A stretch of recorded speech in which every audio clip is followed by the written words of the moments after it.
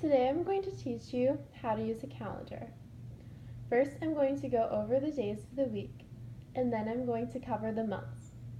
For starters, there are 7 days in each week. These days include Sunday, which is the first day, and then Monday, Tuesday, Wednesday, Thursday, Friday, and the last day is Saturday. So there are a total of 7 days in each week. And now here's a fun little song that will help you remember the days.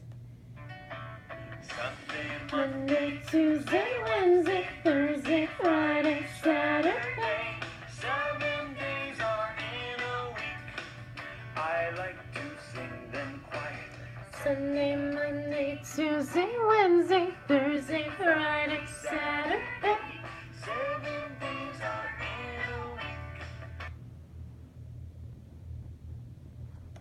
So now let's go on to the months. There are 12 months in each year, and the first month is January. The next month is February.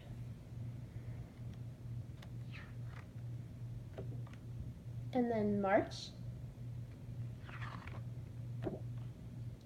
April,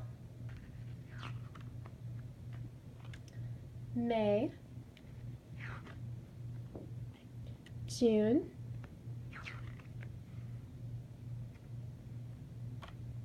July,